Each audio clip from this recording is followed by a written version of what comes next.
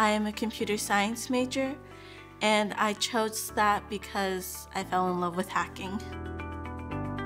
College is a fountain of information and education. If you're not sure how to pursue what you want, someone at college will do it. If you need help, maybe getting an interview or even just networking and connection, college is the center and has people that can help you do that. It's very much the starting point to any career that you want to do. Computer science is the future. If you love playing on your iPhone or even just, going through social media, that's all done through computers and programming.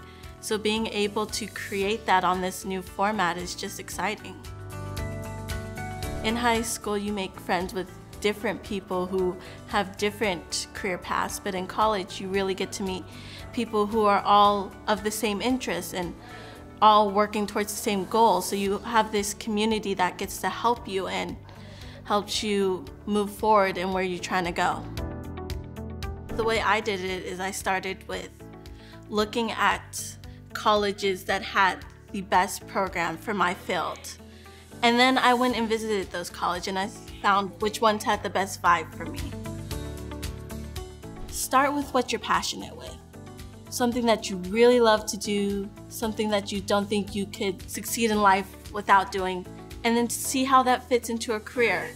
Almost everything has a career field, and anything you want to do, you can turn into a career. The most success I've had when trying to study is just different ways and seeing what best works for me.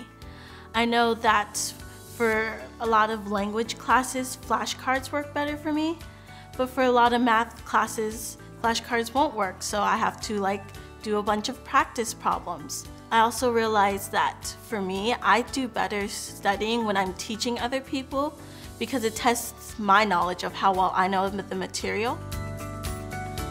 Don't be afraid to explore different things. You may be set on one way, but it's okay to change it up later on in life. I was very much set on video editing, and then later on I decided to go computer science, and that's okay. You don't have to make an absolute permanent decision at this age. You have so much time to figure it out. Don't be afraid to explore your path.